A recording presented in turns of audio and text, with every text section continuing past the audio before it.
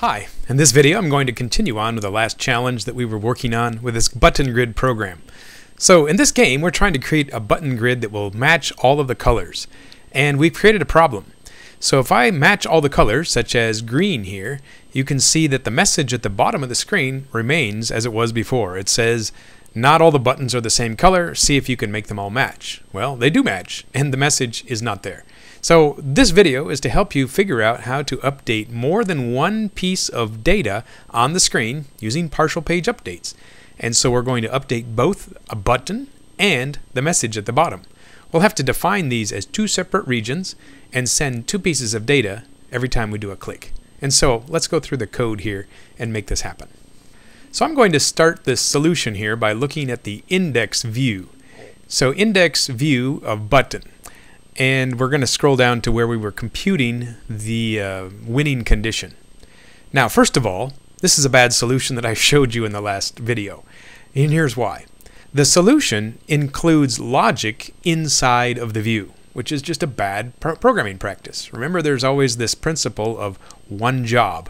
And the one job of a view is to display things. It's not to compute anything, such as calculating a score or a winning condition. That belongs in somewhere else, like in the controller. So I'm going to take out this section here that says all match equals true. I'm also going to take out the section that says let's go through the loop and see if they all match. Take that out, and then we get down to the bottom where there's another if statement, and I'm going to take out the if part, and I'm going to just leave the statement as it is with a paragraph.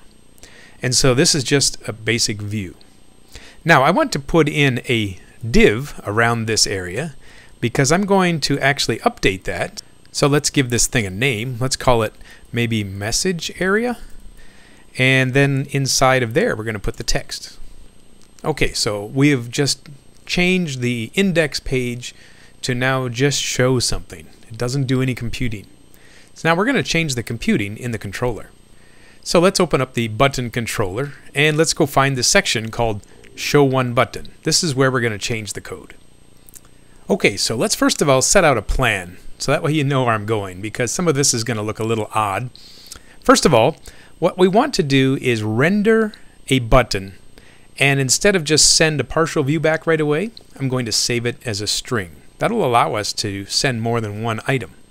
Number two, we're going to generate a second string, and its only job is to tell the user whether they've won or lost. And so this will be the string that says not all the buttons match, or maybe it'll say congratulations, all the buttons do match. So we'll have a string that'll have a win-loss message. Now that we've got these two strings, the third part is to assemble both of those strings into one object. And so I'm going to use JSON. So a JSON object is a very nice way to package two strings together and give them different labels. Once we have that JSON package, then I can send that back as my return value. So still returning one thing, but it'll have two components in it. Then we have to remember, after we do all the updates here, when we get to the JavaScript page, we are going to have to interpret the results of the data from this controller as a new type of data. Instead of just having a button, it's going to have a button plus the message, and so we'll split that into two pieces on the other end. But let's get started here with generating these two strings. First of all, I'm going to Stack Overflow to find an answer for a question that I put in. So I was searching for how to update two pieces of a page or two sections of a page using one partial page update. And so there are various solutions, but most of them that you'll find online will have a function that looks something like this. There's a function that is going to render a razor view to a string. Now there's multiple ways to do that, and we're just going to borrow this one here because it seems like, from my research, this seems to be a common solution to the problem. So what's the goal here? This method is going to return a string if you give it a view name. And that's exactly what I want to do. So let's copy this code here and let's put it into our function here. So it's copying the example. I'm going to switch back into my controller. And after the last item, I'm going to paste in my new code. So let's see if there's some problems with that. And certainly there are. So render view or render razor to a view to a string is going to be the result. But we've got a few things we have to import. So it looks to me like string writer. Let's go ahead and import that. So that is using the library called IO. Now we have iViewEngine.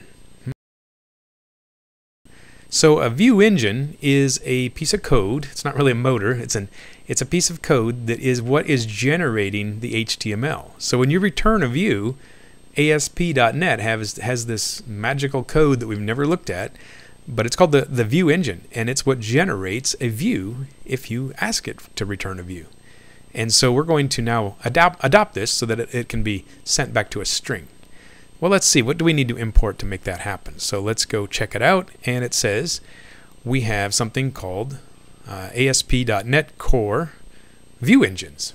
That sounds reasonable. Let's pick that one. And let's see, a bunch of those red things went away. Okay, view context. Well, what is that? Let's go see if there's anything about view context. It looks like it. We've got one here. So rendering is the library. And lastly, we've got helper options. So what does helper options have to do?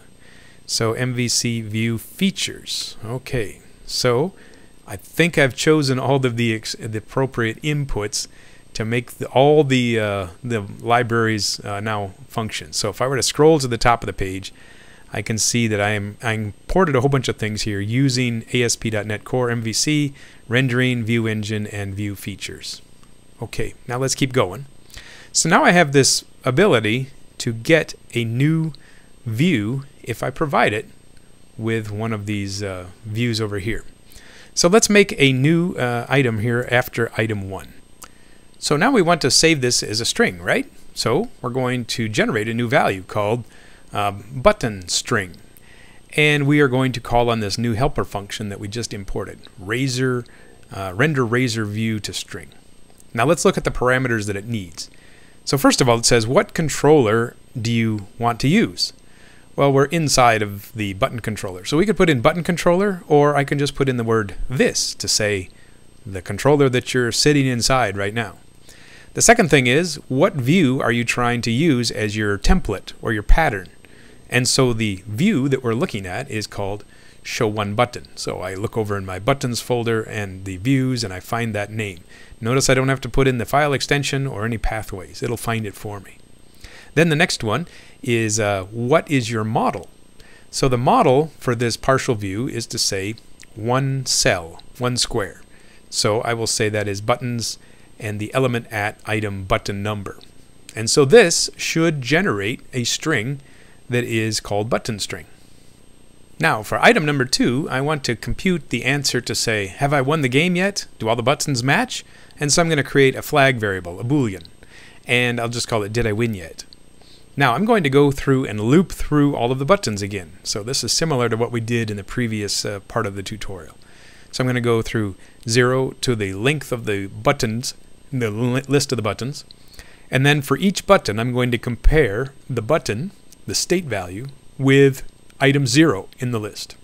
So whatever item 0 is, whether it's green, purple, red, they all have to match item 0, because if it doesn't match 0, then they're not all the same. Now I don't have to use 0 as just any square on the board will work. I'm just going to pick 0 because I know that that's at least one valid button. So then if they don't match, then I'm going to switch the value of did I win yet to false, because if they don't match, then obviously I haven't won. Now after we've done the computing on this, I can have the answer to my question, did I win yet? So let's do an if statement to say if the answer is true, yes I did win, then let's create a new string called message string. And I'll just put in some kind of a message that says hooray or congratulations, you've done it, all of the buttons match. And then if that's not true, then we have the opposite. So I will put in a friendly message, not to say that you've lost, but I will just say something like, not all the buttons are the same. See if you can make them match. And you can see that they're not defined yet. So this message string is just something I invented. I have to declare it. So I'm going to declare that a few lines up and just set it to an empty string. And so now we have a second part, which is the message string. So the first part was the button string, and now the second part is the message string. Now that I have these two variables, I want to put them together into one variable. And so I will just name this thing as package. And so I'm going to define that as a new object, and so it's going to be part 1 is going to be equal to the button string, and part 2 is going to be the message string. And so these two together now form a package. Now lastly, we come to part 4. So part 4 says return the value. So I'm going to specify that I'm returning a JSON string. So it's going to interpret this object as a JSON string. So it's going to have two properties. And when we return it, we're going to have to interpret that slightly differently in the JavaScript. And so that's part 5. So I don't have to write anything here for part 5, but I have to go to another file and do that in the site.js. So let's go look at site.js and see what's existing there. So I'm going to www and let's see the JS folder, and there is site. So right now the code shows that we are expecting to have something here in the return function. The success function is data. Now the data is no longer just the button. The data is now a JSON string with two parts. So I'm going to put a note in here just to let me know that I'm expecting data to be a two-part object, and it's if you want to see what this is, go look in the button controller to see what's going on. So now I'm going to change the return type of the replacement for the button. Instead of just data, now it's data.part1. So that's the first part of my JSON object. The second part of the object I'm going to put into the message area. So let's put in another statement that will say $, and then the pound sign with the ID of that area. That div is called message area. And then inside of there, we're going to replace the HTML contents with data part 2. And so we're going to still console log this to make sure that we can see what's going on if something doesn't work. But let's see what happens. This should run now if I typed everything right. Okay, so we're running the application. I'm going to switch to the button grid, and let's see if this thing actually works. So I'm going to right-click, inspect, and choose the console, so that way I can see what messages are coming back from my controller and from the JavaScript. Okay, so we got a page is ready. That's good. So let's click something. I'm going to try to change, let's see, green looks like a pretty common color here. So if I click here, I get two parts to my message now. Let's expand this. The first part shows me some button code. The second part says not all the buttons are the same color. Okay, so it looks like I'm getting part 1 and part 2. Well, let's go ahead and play the game until we get a winner. Okay, so I paused the video. I'm coming to the end now. Let's see what happens here. I click and the last green button shows up, and it still says at the bottom, not all the buttons are the same color. What did I do wrong? What do I show in the console? Let's look at the last message. And it does say here, congratulations, all the buttons are the same color. So the controller obviously found that I won, but the display didn't show up. So what did I do wrong? Let's go check out index, because I'm pretty sure I should be working.